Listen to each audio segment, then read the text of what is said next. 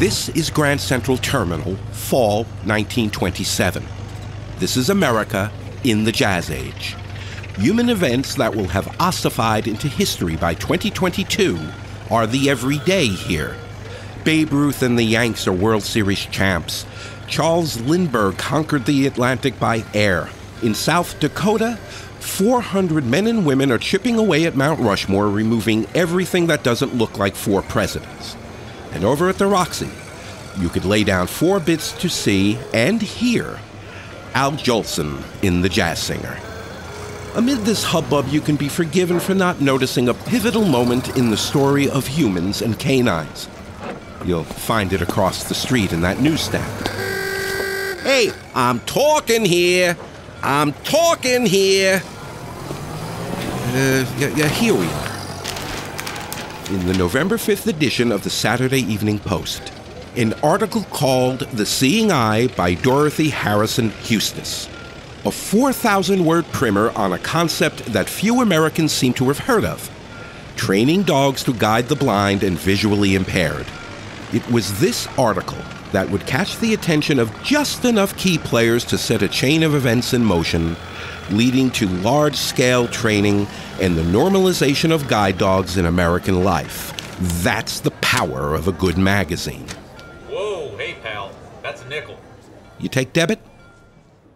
I'm gonna guess no.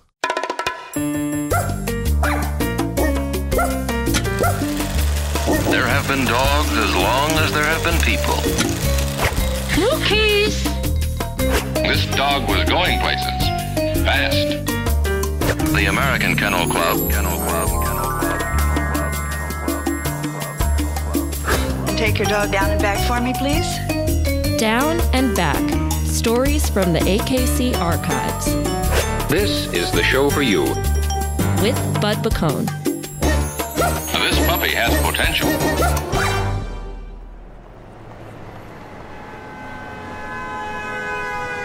Here we are again, Grand Central Terminal today. 95 years have passed, and everything has changed. Excuse me, buddy. I still think you owe me a nickel. Almost everything has changed. Today there are 2,100 guide dog teams, that's a dog and a human, across North America. More than 22,000 teams worldwide. Guide dog teams have long since taken their place on city streets and restaurants and train stations, stores and workplaces. In 2021, International Guide Dog Federation member organizations produced more than 7,200 puppies, most of them Labrador Retrievers, but also including Golden Retrievers, German Shepherd dogs, Standard Poodles, and Labrador and Golden Crosses. More on the guide dog breeds a little later. Yet for all the hype in 1927, the story of guide dogs began long before then. Did you notice there's a guide dog mentioned in Charles Dickens' A Christmas Carol all the way back in 1843? Here, on page 7. Dickens wrote of Scrooge.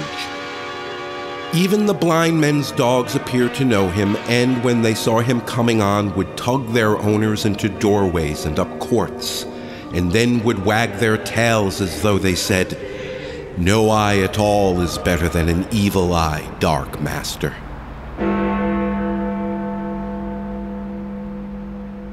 Three decades later, in 1878, the British Parliament passed a dog licensing bill. It included exemptions for, and we quote, shepherd's dogs and those kept by the blind as guides. Go almost anywhere, any time in recorded history, and guide dogs, though never ubiquitous, were a presence. There's a painted scroll, several yards long, painted in 13th century China, showing a busy street. Within the crowd is a blind man being navigated by a dog on a taut leash. In his other hand, he holds a long staff. There's a copy of the scroll in New York's Metropolitan Museum of Art. In the 1660s, within a decade of that scroll being painted, an Irish monk named Bartholomew was writing about the lot of the visually impaired in his part of the world. Here, he speaks to the complex, ancient bond between canines and humans, and in case your Latin's a little rusty, I'll translate. The unfortunate conditions of a blind man are so great that it makes him not only subject to being led by a child or by a servant, but also by a dog. In fact, the blind man is often brought to such a circumstance that, in order to pass over and escape the perils of a bridge or a ford, he is compelled to trust to a dog more than to himself. Also, in many perilous situations where men might doubt or dread to go, the blind man, because he sees no danger, is a sure guide. Turns out there's evidence in writing, folklore, and art of dogs guiding blind people, spanning the centuries from unrelated cultures all around the planet. How far back does the evidence go? At least as far back as ancient Herculaneum, a thriving port town on the Gulf of Naples, conveniently close to major trade routes and inconveniently close to Mount Vesuvius. Like its inland neighbor Pompeii, Herculaneum was buried in ash in 79 AD. And buried, it would remain at least until the 1700s, when its secrets and treasures were uncovered. Among them was one particular mural depicting a man, presumably blind, at a Herculaneum market, begging alms from two women. Ahead of him, at the end of a short leash, is a dog, who appears to be leading him. Ancient Romibus, guide dogibus. It's a 2,000-year-old reference to guide dogs, and for the moment the earliest known. While it's unlikely that these early guide dogs were purpose-bred, it's interesting that the one in this mural, like the one painted on the Chinese scroll 12 centuries later, were relatively small dogs, smaller than the Labs and German Shepherd dogs in service today. And given that alms don't grow on trees, it's just as well that smaller dogs require less food. While the use of guide dogs goes back at least 2 millennia, the science of training guide dogs is a much more recent story. In 1780, Le Convent Hospital for the Blind in Paris introduced a system of training dogs to aid blind people, but any gains were soon halted by that pesky French Revolution. For the next century, others throughout Europe worked on systems for training guide dogs, yet none found traction. A cause of the slow growth was that relatively few people had need of a guide dog. World War I would take care of that. Through 4 bloody years, the colossal might of modern ingenuity, energy, and wealth was focused on instruments of war. Among its innovations, poison gas. It was horrific and indiscriminate. The slightest shift in the breeze could turn it against the side that deployed it. The gas caused severe burns to the skin, the lungs, and the eyes. Aiding those combatants and also facing those risks were dogs. To the Allies, many were mercy dogs. To the Germans, they were Sanitätshunds, or medical dogs. Fearlessly, they would patrol no man's land, often at night or after a battle. Some served as messengers, others carried saddlebags filled with medical supplies for the wounded. For the badly wounded, they were trained to bring a piece of clothing back to the line. Using the scent from that cloth, they could then guide medics back to the wounded soldier. These heroic dogs included boxers, German Shepherd dogs, Doberman Pinschers, collies, pointers, and setters. Their heroics and their sacrifice were well recorded. By one estimate, 10,000 mercy dogs served in World War I and are credited with saving thousands of lives. Of these dogs, thousands would be killed or wounded, many scarred with PTSD or shell shock in the parlance of the day.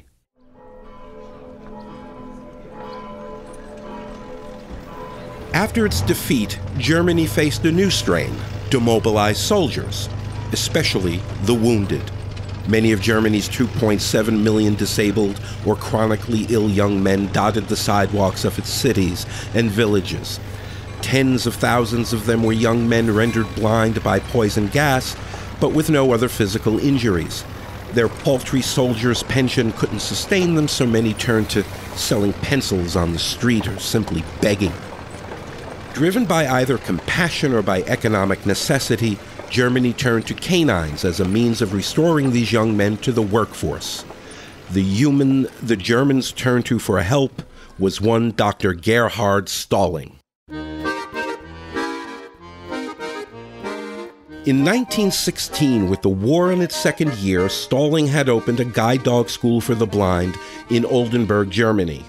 There are variations to the story, but a popular version is that Dr. Stalling was inspired by something that happened in the hospital where he was treating a blind soldier. When the doctor was suddenly called away, he left his German Shepherd dog with the patient. When he came back, he marveled at how the two interacted, almost as though the dog was caring for the patient. The singular bond between humans and dogs that proved itself on the battlefield was an easy sell for the war-ravaged nation. Funding was found to support the training of hundreds of guide dogs. Various breeds were recruited, including Airedale Terriers, giant Schnauzers, and Newfoundlands, but the majority were German Shepherd dogs, a breed developed by a man we met in previous episodes, retired Prussian cavalry captain Max Emil Friedrich von Stephanitz. The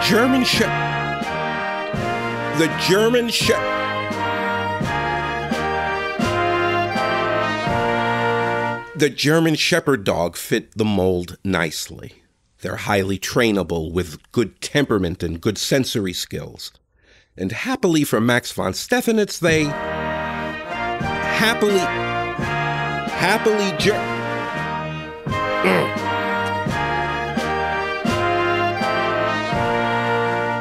Happily, German Shepherd dogs are also versatile. They were developed in the late 19th century as a shepherd dog at the edge of an industrial boom, when the demand for herding dogs was waning and demand for police and ambulance dogs was waxing. With Stalling acting as relentless advocate of training guide dogs for the blind, that other guy, pushed every button to promote the German Shepherd as an ideal guide dog. Beyond their strong breed characteristics, they were framed as the canine embodiment of German virtues, loyalty, bravery, strength, and intelligence, and it didn't hurt that the German Shepherd's wolf-like appearance aligned nicely with popular national symbolism. In those early years, as the Weimar Republic languished, the German guide dog program expanded and flourished. In a 6-year span in the 1920s, some 5,700 dogs were trained. The fundamentals of guide dog training in 1920s Germany drew on insights forged over centuries. The work you see a guide dog doing today is the culmination of months of complex training for both a canine and its human partner. Guide dogs are trained to follow a number of basic commands such as forward, left, or right, but there's a lot more to their training. The dog must also control its natural urges, such as squirrel. I was gonna say cats, other dogs, or discarded food. Guide dogs must provide unconditional obedience, but also to disobey commands that might expose their human partner to danger. And it must make allowances for hazards and spaces that might pose a danger to a human. A low-hanging tree branch, a pothole, or the gap between a train and a platform. Meanwhile, each partnership must be built on one vital intangible: the bond between the dog and their human. It's obvious when you see this training up close and personal that guide dogs need a distinct set of breed attributes, but even with just the right breed and training and a strong bond, another obstacle remained. In many ways, it will be the toughest of all to overcome.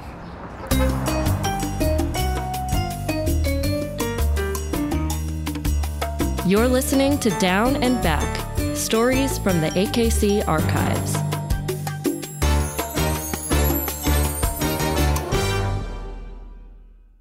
Despite successes in training, many of Dr. Stalling's graduates found themselves struggling to scale the wall of public acceptance. However well-trained guide dogs were, they still looked the same as lesser-trained pets and were routinely denied access to restaurants, parks, and public transit. In hopes of moving the needle, campaigns were launched to help celebrate and normalize guide dog teams. They were commemorated in statues and on the otherwise almost worthless coins and banknotes of the time.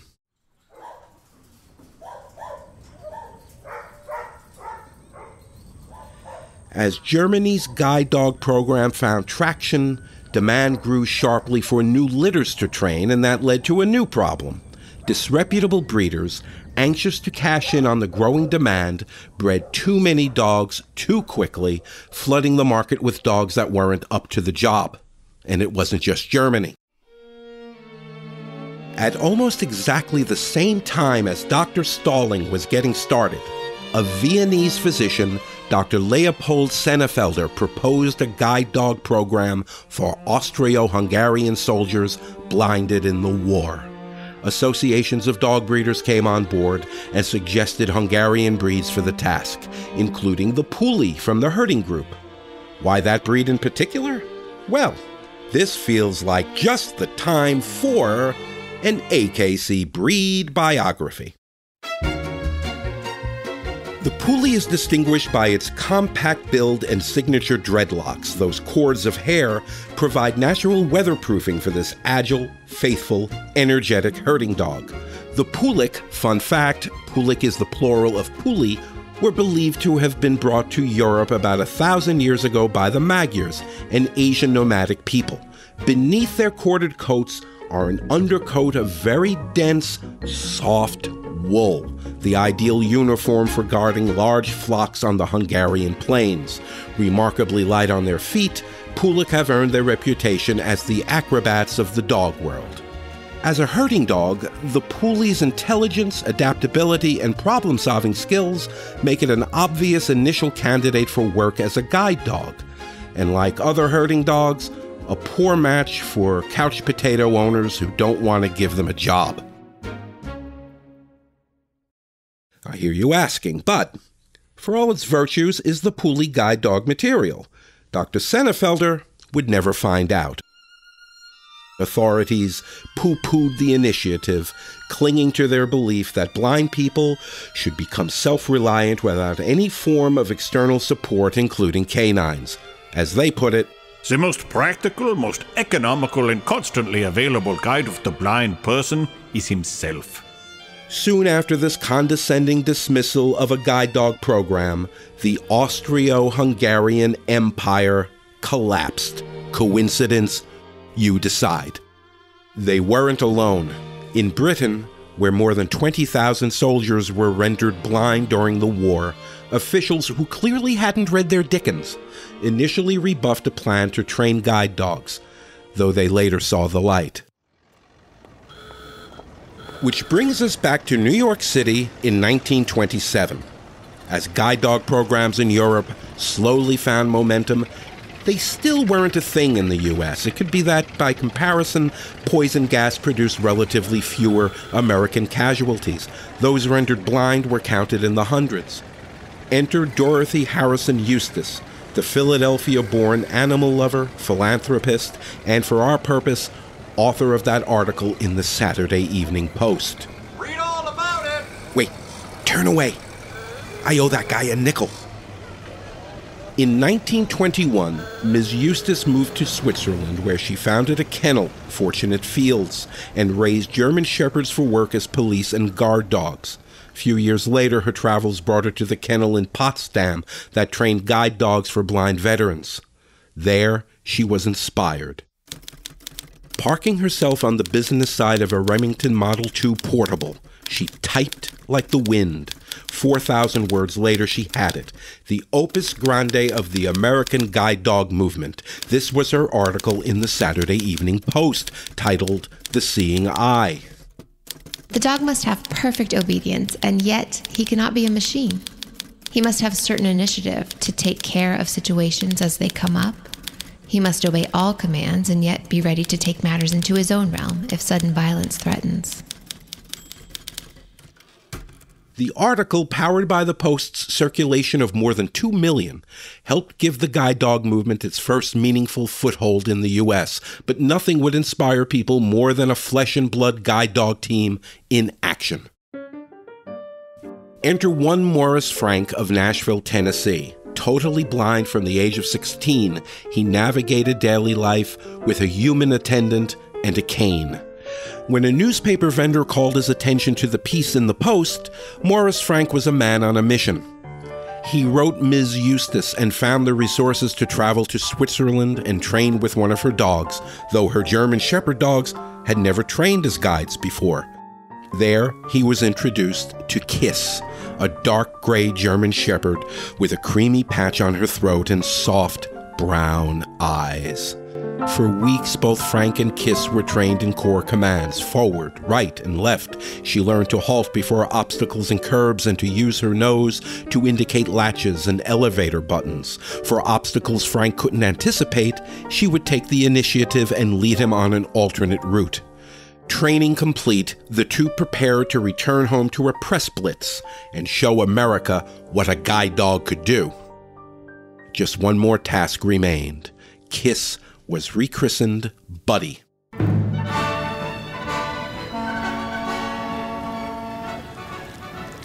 With 2 feet and 4 paws on Terra Americana, the two engaged in a dog and pony show, give or take the pony, with the boys of the press, camera bulbs flashing, snappy questions flying, and press cards tucked firmly in the brims of their fedoras. It was the golden age of the press stunt, and America's newest guide dog team had come to play.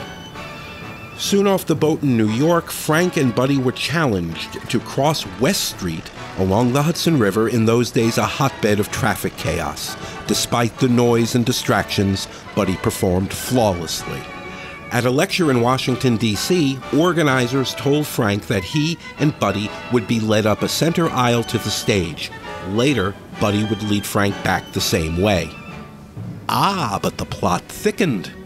Once Frank and Buddy were on stage, organizers quietly placed obstacles across the center aisle, including a bar, high enough to obstruct the man, but not the dog. Buddy, of course, watched the whole thing. To the crowd's oohs and ahs, the German Shepherd calmly called an audible and guided Frank out along an aisle on the side of the room. In a separate and unstaged incident, Frank was waiting at an elevator. When the door opened, Buddy not only refused to move, but blocked his feet. A passerby screamed and warned Frank not to move. Buddy had prevented him from stepping into an empty elevator shaft. The press blitz was a huge success. Soon, guide dog training facilities began popping up in the U.S. For Morris Frank and Buddy, anything seemed possible.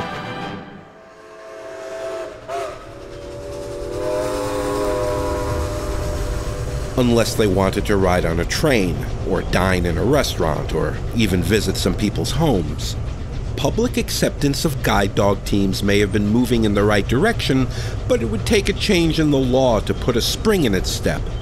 A change prompted by a curmudgeonous U.S. senator and a freak cigar lighting accident. Stepping outside a Fargo courthouse one noon hour, about a century ago, lawyer Thomas D. Shaw stopped at a cigar stand for a smoke. He was handed a newfangled electric lighter, but instead of running on a 6-volt battery, the cigar stand attendant had plugged it into a city lighting circuit.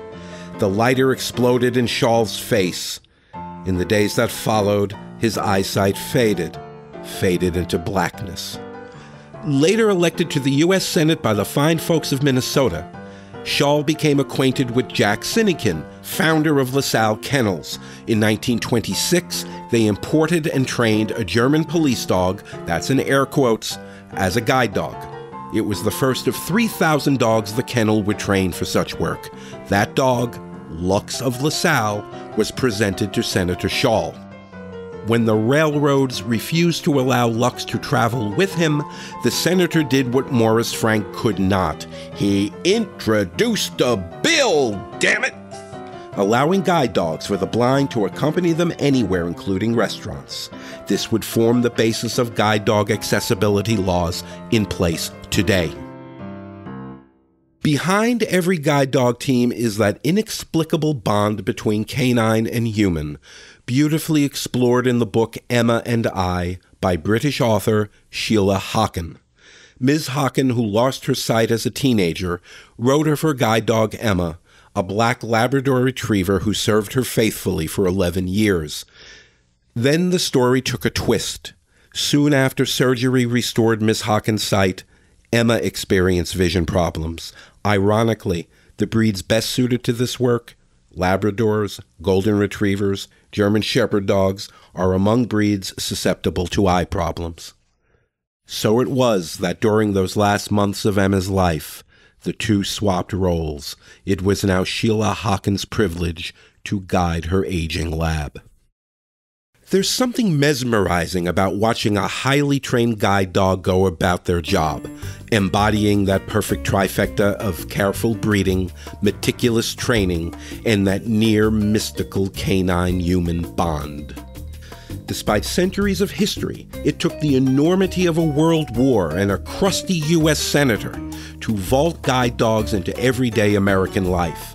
In time, it would inspire fantastic new roles for service dogs and guide dogs that would transform countless lives. Let's call that a story for another day. Down and Back, stories from the AKC archives. Visit akc.org for more on all things dog and find bonus materials for this episode. Follow AKC on Instagram, TikTok, and Facebook at American Kennel Club. On Twitter at AKC Dog Lovers. And let us know what you thought of the show. Psst. And let us know what you thought of the show. If you're new around here, subscribe with your favorite podcast provider to catch up on this season and past episodes. Founded in 1884, the American Kennel Club is the recognized and trusted expert in breeds, health, and training. We advocate for responsible dog ownership and are dedicated to advancing dog sports. Research for Down and Back is provided by the AKC Library and Archives, the only national repository dedicated to the sport and enjoyment of the purebred dog. Learn more about the collections at akc.org/library. There's always a wise guy.